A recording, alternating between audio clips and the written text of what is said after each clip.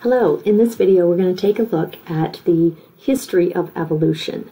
This material doesn't come from either of our textbooks, and so you'll be responsible for what we cover in the lecture. This will be part one of a two-part video, I believe. So I'm going to open up my PowerPoint presentation and we'll get started. So we're thinking about evolution. And this is important because if we're going to focus on the evolution of social behavior, we have to understand a little bit about evolution. How did people come to think about evolution and understand what it is? And then what are some of the mechanisms of evolution? So we'll start with just a historical perspective. And we'll start by asking the question, well, what is evolution? Now, if we want to go with the simplest answer is it's change. It means change, right? A broad biological definition would be something like a change in the form and behavior of organisms over time. A change in the form and behavior of organisms over time.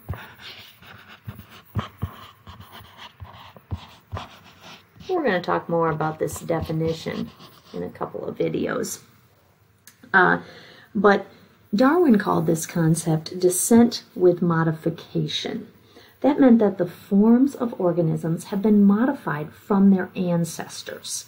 So modified their DNA, their behavior, their physiology, their morphology, etc. And one ancestral form could give rise to many new forms, a branching-like concept that we think about when we think about evolution. So you've got this one ancestral form that undergoes change over time, and with more change over time, we get a variety of different organisms that have different forms, different physiologies, different behaviors, and are so different that they don't breed together. They're different species. So we say that Darwin calls this concept descent with modification. He actually didn't even use the word evolution maybe more than once in his first book. He called this concept descent with modification. Okay, well, we need to know a little bit more about the history of our understanding of evolution in order to kind of see where Darwin came from.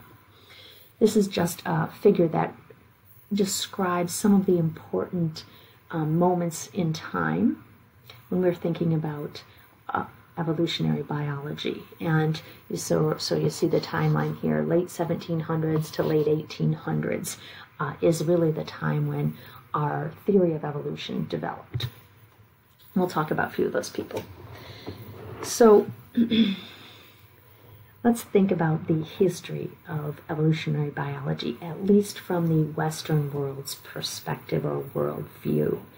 Before the 1800s, natural theology was kind of the norm, right? The Western worldview, if you will.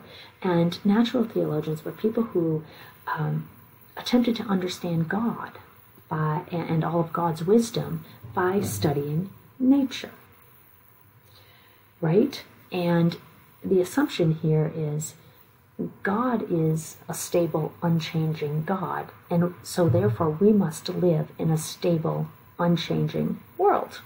Makes sense.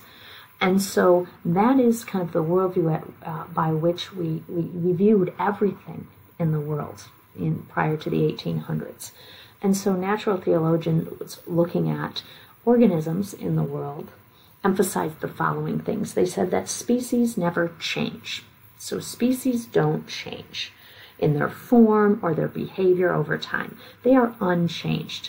They're stable, just like the world we created, that God created, is stable. And species don't go extinct. There's no extinctions. There's no new species arising. So the origin of new species that doesn't happen.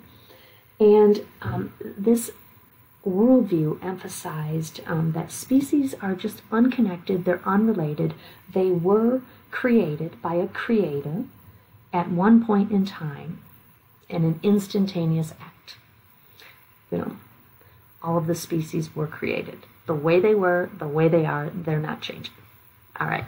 That's the world in which people in the 1800s believed. That's what the Western theology was like, okay? The Western worldview. Into this world come people like Carl Linnaeus, living in the 1700s.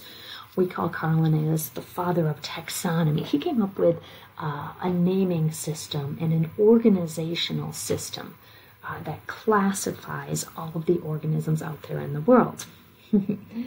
At first, Linnaeus believed that species are fixed and unchanging, much like the natural theologian worldview.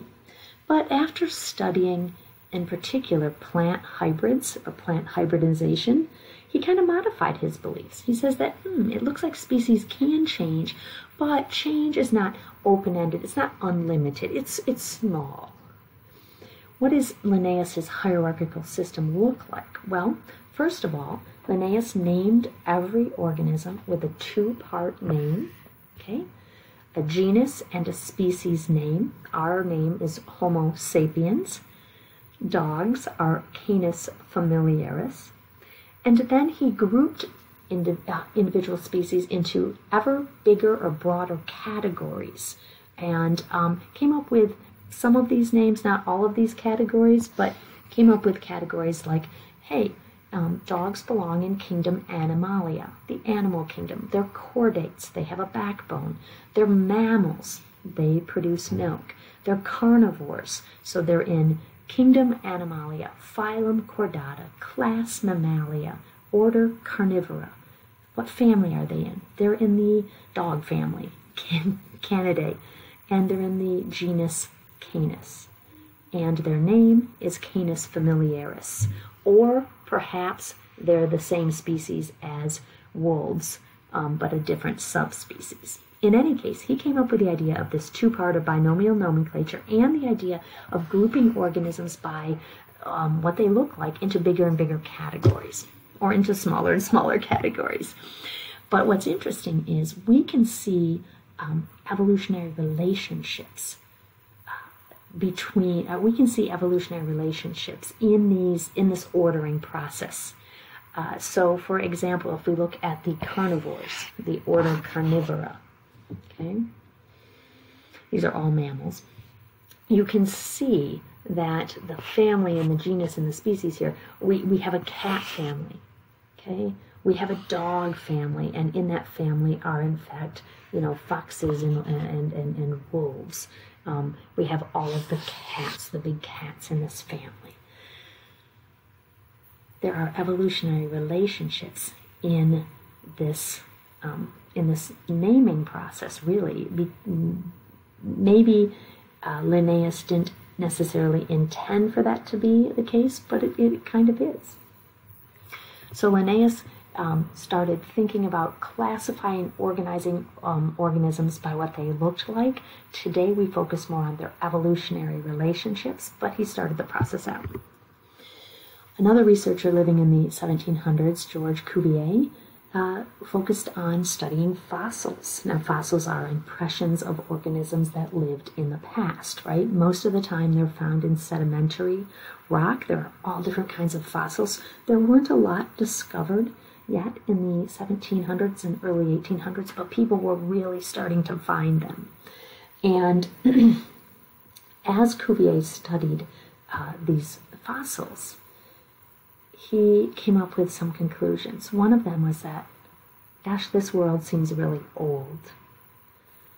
Another interesting thing he saw was that some fossil types are found in younger layers of the rocks, and some are found in older layers of the rocks, but not vice versa. So if I flip to the next slide here, you can see that there are different layers in the rocks. And, maybe he found some fossils that are only found in the youngest layers, and some fossils only found in the oldest layers, some fossils found in all of the layers. Okay? His major conclusions after studying this fossil record were organisms do go extinct. Yeah. There do seem to be extinctions where there is a particular species in the fossil record and it just disappears. Why does it disappear? Cuvier suggested it was because of catastrophes. He called it catastrophism. Ooh, this is going to be messy. Catastrophism. Local catastrophes, a flood, a volcano, a meteorite, wiping out species in that given area. But he didn't believe that species could evolve.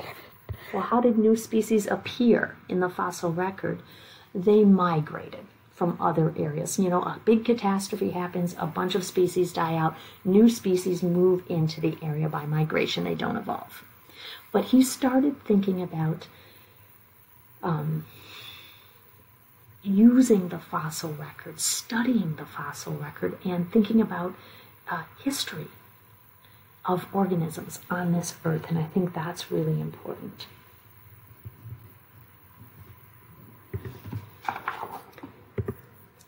James Hutton and Charles Lyell, lived in the 17 and 1800s, both of whom are geologists. They didn't like Cuvier's view about catastrophes. They looked at geology and, at land formations, mountains, and giant canyons and such. And they decided that geological change is not the result of a big catastrophe, but it's very, very slow. We might call this gradualism or uniformitarianism. Geological change is very slow. Big changes, like the formation of a mountain range, are going to occur as a result of the accumulation of very small changes over time. A giant canyon, like the Grand Canyon, forms slowly as the river erodes the rock, so that the canyon slowly gets bigger and bigger and bigger. Okay? What does this have to do with Charles Darwin and evolution? Well, this idea really influences Darwin, this idea that change is slow, or changes happen slowly over time, and little changes accumulate to lead to big changes. That's when Charles Darwin started believing about organisms. Small changes accumulate to lead to big change over time. Oh, one other really interesting thing is that Hutton also suggested that animals or organisms evolve too, and even suggested a mechanism that sounds a lot like natural selection. And so you can kind of see this bit of information that looks a lot like Charles Darwin's work in some research before Charles Darwin wrote his most famous book, Origin of the Species. All right, the Comte de Buffon. I don't know how to pronounce his name. I don't know French.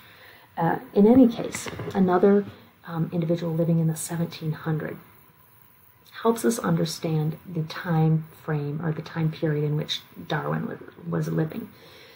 This guy decided to write down everything the world knew about nature, about the natural history of organisms.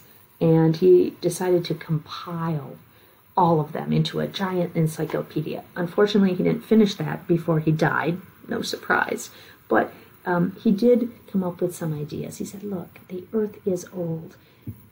The Earth has a history. Life on Earth has a history. We need to start thinking about the history of life on Earth. That's pretty important, because I think the worldview, the natural theologian worldview, is it doesn't matter, Here are the animals, here are the plants, here are the organisms that God created, and they don't change. This guy is saying, wait, let's look at what happened over history.